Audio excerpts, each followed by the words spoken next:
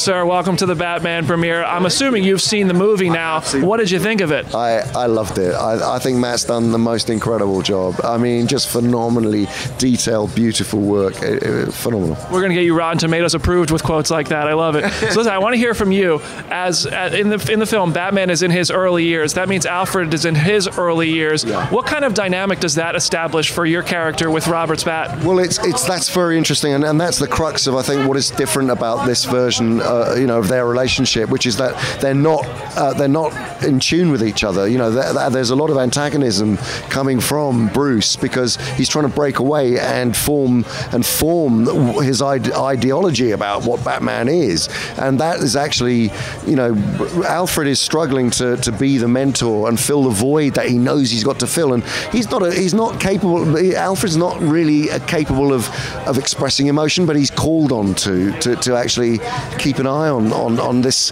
young man who's destroying himself, and he's watching this happen. And so it's a very fractured, tense relationship that we have at the beginning of this. Oh yeah, and I love how I forgot my question. This is the second time it's ever happened to me. I get so lost in what you're saying. We talked to Comic-Con, and I forget my next question. You're the only person that's ever done that to me. It was about getting hands-on. Alfred, they're very different. Actually, no, I want to skip that question. Robert Pattinson has a very distinct presence as Batman.